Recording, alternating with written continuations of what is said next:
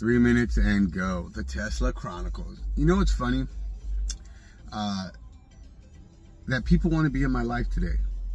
Like I know that people, you know what's funny? If you met me after route, you think I'm this great person, and you know, and even if you met me after route, you may not think I'm a great person. But like, I've always fought so hard to be a part of people's lives because I didn't feel like I deserved it. To have people that want me to be a part of their adventures, like, you know, going to concerts with people or meeting my friends at Disneyland and going places with my family and just being present.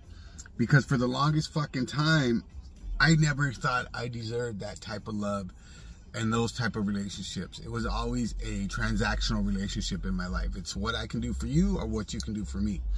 And it's no longer about that.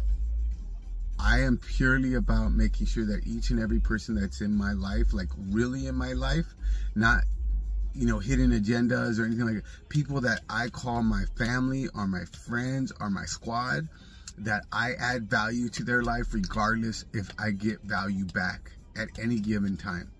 The beauty of it is the people that are in that circle are always adding value to my life without me even having to ask for it or negotiate for it, or they are just there because the universe knows that they are an integral part of the journey I'm on to chase my legendary goal.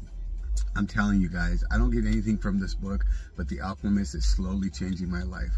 And I love the fact that I'm learning about my perspective and how it determines the outcome of each and every interaction and every step of this journey. I no longer, well, that's not true. Let me be honest. I do worry about the journey because I'm so focused on the destination sometimes, and then something will happen in the universe to make sure that I line back up with, I'm just working on the next step.